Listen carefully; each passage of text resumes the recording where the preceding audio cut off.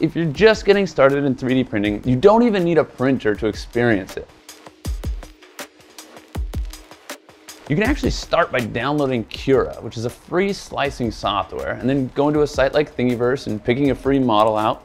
And this way you can import the model and start tinkering and playing with all the different settings and learning what that does as the part builds and doesn't build, and you get an idea of what you're in for.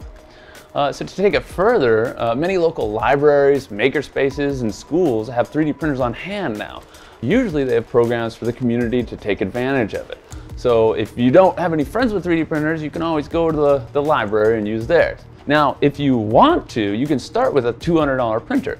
These come in a kit, which you'll put together yourself, and it'll actually give you invaluable insight into how a 3D printer works. And you'll experience how it's very much like working on a car or any other mechanical object. If you know what you're getting into, but only want basic materials, there's some great machines out there for a few $1,000s.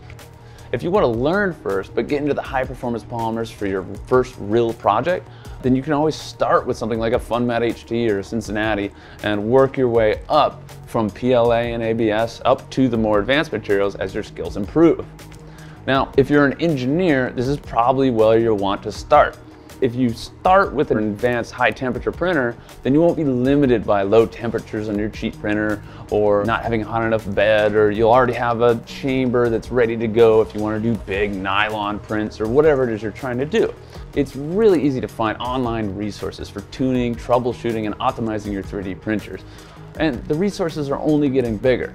Now is an incredible time to start and get ahead of the industry as we move into literally a new age of additive manufacturing. Anyway, we hope you liked this video. Feel free to ask questions in the comments below, and as always, hit that subscribe and notification bell. Have a positive day, and we'll see you on the next video.